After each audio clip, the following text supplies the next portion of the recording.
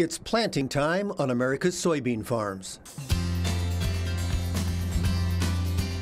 As soybean farmers plant their 2021 crop, they also have their eye on this fall's harvest and how their billions of bushels of soybeans are going to get from their fields to the marketplace, both domestically and around the world.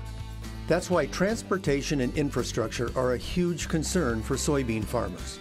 Rail, highways, bridges, waterways, ports. Efficient, reliable transportation and infrastructure are fundamental to the ability of U.S. soybean farmers to remain competitive, maintain their global leadership, and continue to contribute to America's positive balance of trade. There has been a lot of conversation about our nation's aging lock and dam systems on inland waterways.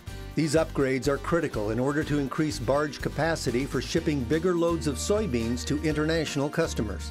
But there are also concerns closer to the farm. Most soybeans headed to market spend their first and last 10 to 20 miles on trucks. Many of those miles are in rural areas and are also in desperate need of road and bridge repair.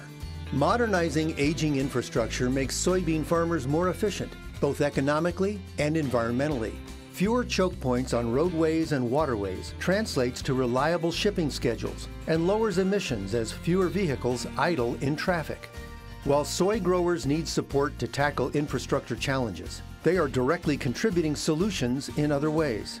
Innovative soy-based products extend the life of asphalt highways, like those in America's heartland. And soy biodiesel extends our nation's supply of clean-burning, renewable fuel. Today, as I fill up to plant soybeans, we also fill our tractor with my favorite fuel, and that is soy biodiesel. Did you know these versatile soybeans are America's #1 export crop? If we're going to stay ahead of international competitors like Brazil and Argentina, we need to make investments that ensure U.S. soybeans get from the field to the global marketplace efficiently, economically, and profitably. Those investments are certain to pave the road to sustained success for U.S. soybean farmers and our entire nation.